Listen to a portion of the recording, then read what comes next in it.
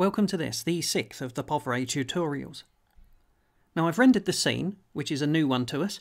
You can see that I've created a donut shape. That's technically called a torus within POV-Ray. There are two parameters that go into the torus shape.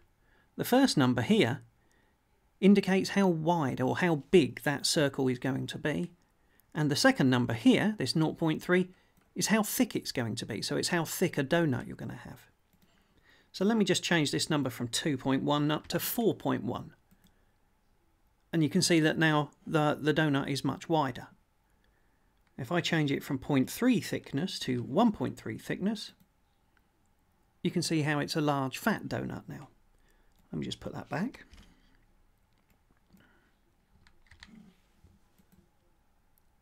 So you have a donut there, but I can also do this. I can rotate it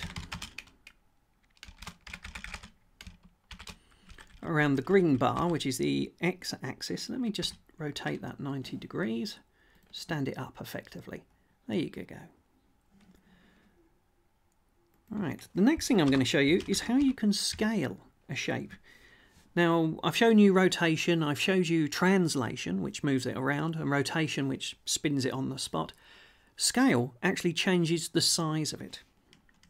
If I put a scale of 1, I'm saying basically make this shape the same size as it is now. But if I change it to 2, I'm saying multiply its size by 2. Let me run that. And now you can see the ring is both bigger and thicker because I've multiplied everything about that shape by 2. Let me change it to 0.5, so it should be half the size that it was during the original run. There you go, and now it's much smaller. But as well as providing scale with just a single number, you can also give it a 3D vector. Oh. So let me put 1, 1, 1 in. What I've said there is in the X, Y and Z dimensions, make it one size.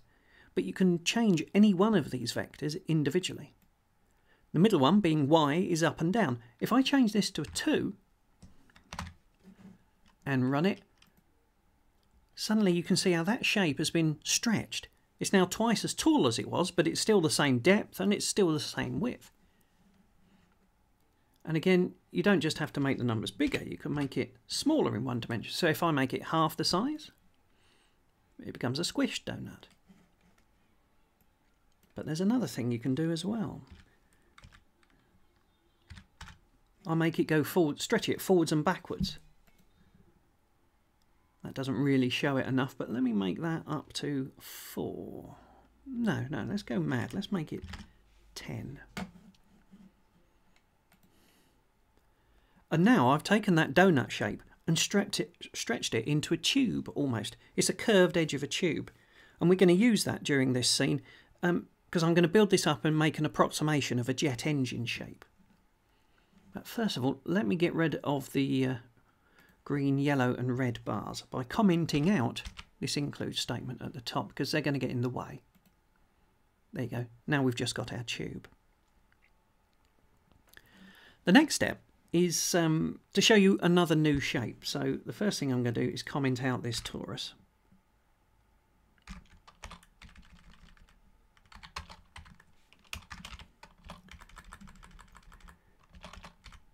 And the next shape I'm going to show you is a triangle, which is a rather special shape within POV-Ray. A triangle is only two-dimensional. It has no depth, it's not solid, it's just a flat surface, hence making it rather strange.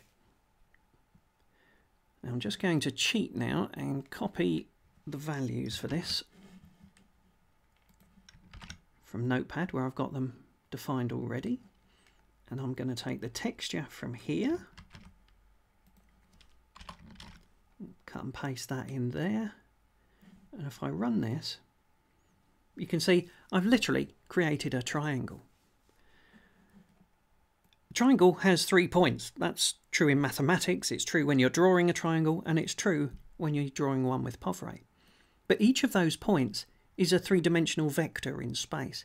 So you can see here at the origin 0, 0, 0, that's going to be our bottom point of the triangle. The next point on the triangle, again, all I've done is pick a point which is up 2 spaces, and that would become the top left of the triangle. For the third point on the triangle, I've made it move across 1 space and up 2 spaces, and that becomes our third point on the triangle. Now, if I rotate this triangle to demonstrate that it's 2D rather than a 3D object, so if I rotate it around the upright by 90 degrees, you can see it's gone very thin. Now, we're slightly offset from 0 ourselves because the camera is at position 2, but if I move the camera back on the 0 of the z-axis, x-axis, you can see that triangle's now completely disappeared. And the reason it's disappeared is because we're looking at it edge on, and a triangle is only 2 dimensions. So let me put the camera back where it was.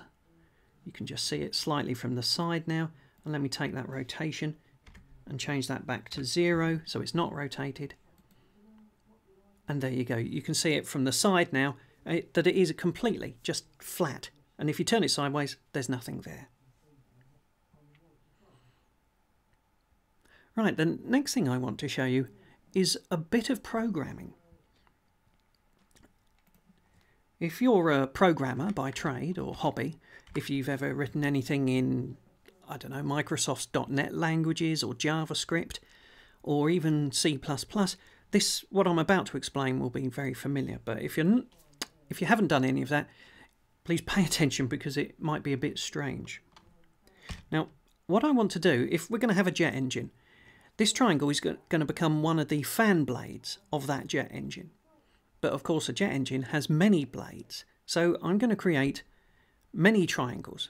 Now, I could, before I show you the new stuff, I could create another fan blade, if you like, by copying that triangle. And if I render that, you can see there's another triangle there. And I could keep on doing that. Like this. Run it again. Oh, I didn't rotate it anymore. Let's rotate that last one. There you go. So I've got 3 fan blades now. And I could carry on cutting and pasting that triangle command until I've got all the fan blades I need. But POV-Ray gives us a better way of doing that sort of thing. So I'm going to delete these. I'm also going to put this triangle onto a single line first. It's not something I normally like to do, but I need to save space on the screen in this instance. Right. Okay, so I've now got a triangle on one line. And I'm going to use a declare statement. Basically, I've now declared I, which is just a name, as a place where I can store a value. This is commonly known in programming terms as a variable. It doesn't have to be called I, it could be called pants or vest or banana, whatever you want to call it. You can have any number of variables as well. Right, the next command, again, is another new one. It's a while statement, again familiar to programmers.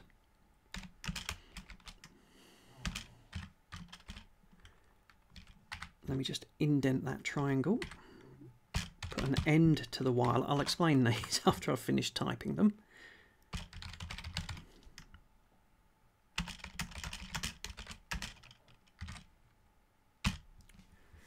Right, so let me go back up to this top line. So I'm saying I want a variable called I, and I'm going to store a value in it of 0. This equals means you're setting this variable to be the value that's on the right-hand side of it.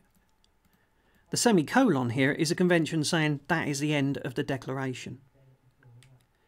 The next command is a while, and that basically means that the following bit of code, POV-Ray SDL language, is going to be repeated.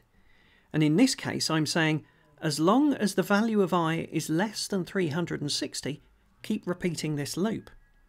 Keep repeating over and over the code that's between this while statement and this end statement. Now you can see, once it comes inside this while, we've got our triangle. Just bring that over a bit. Then after that, I've got another declare statement, but I'm referencing that value I again. And I'm saying that I is now going to equal whatever I is at the moment, plus another 25. Now, that doesn't give us anything at the moment until I make use of that value of I, which I can do here. In this rotate statement, if I put I here instead of a value, whatever I is when it goes past this triangle, that I will be used to rotate that triangle. So effectively what I'm going to do is I'm going to keep going round this section here, incrementing the value of I by 25 each time until it gets up to 360. And as it goes through there each time, it's going to produce a new triangle that's going to be rotated by the value of I. Let me run that and see whether I got it right. There you go, we've got a whole series of triangles now, and they actually form a nice saw blade shape. But there's something else we can do here as well. That doesn't look very much like fan blades at the moment because they're all flat in the same plane together. So what I need to do is put another rotate statement in here. And remember, you can have any number of rotate statements, one after the other. But this first one is simply going to rotate the triangle around the upright axis by 20 degrees. Basically, that'll turn them so that they're not all flat. And this second one, as you've already seen, rotates it around making the saw blade shape. Let's run that. There you go, that looks much more like a series of fan blades now, doesn't it? Now, if you've ever looked at a jet engine, you usually notice that there's a hub in the middle of it that all the fan blades join into. Well, we're going to create that now. Let me comment this out for the moment so it doesn't get too confusing. And create a new shape. This is one we've seen before. A simple sphere. Give it a size of 1. And of course, let's give it a texture so we can actually see it.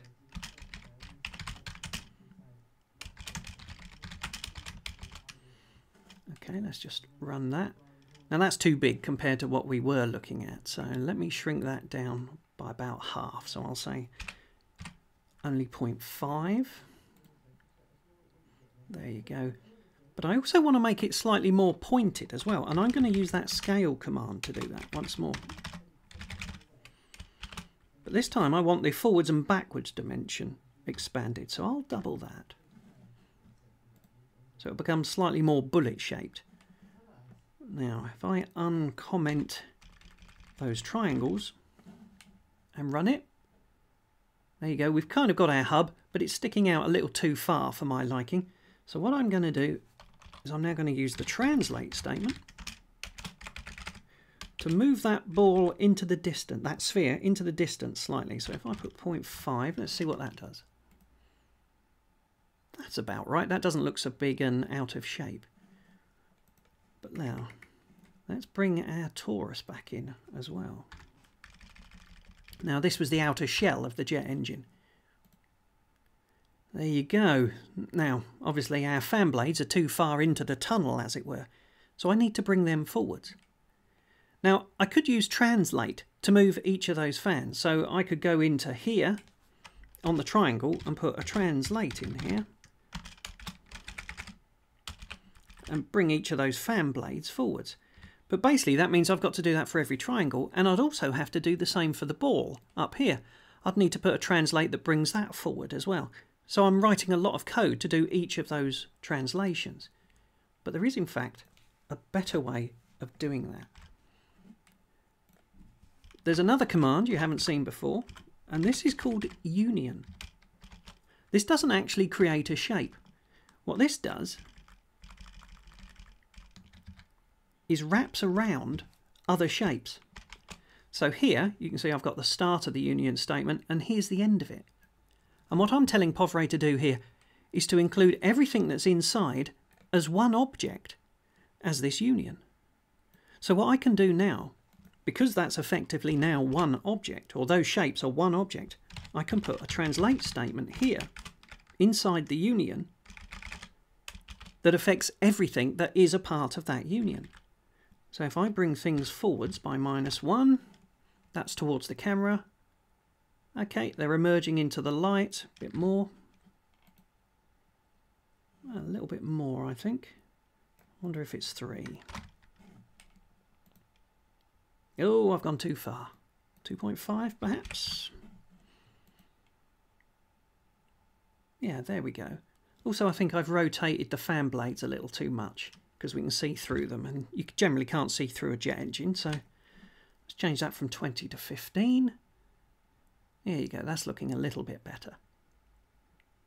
But now, because I can now use a union statement to join everything together, I can include this torus as well.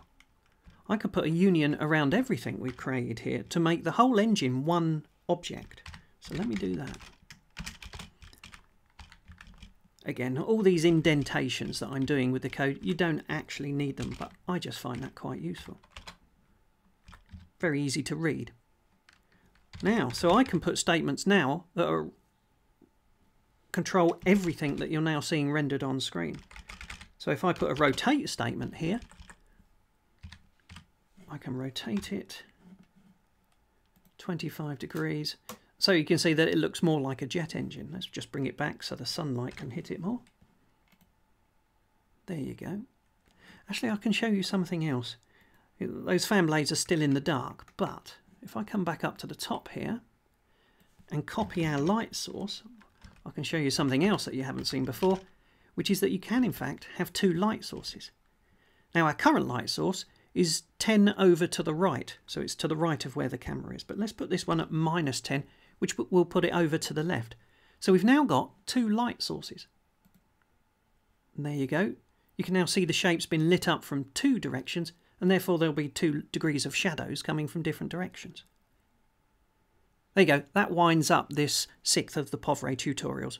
I hope it's enlightened you and that you'll come back to see the next one.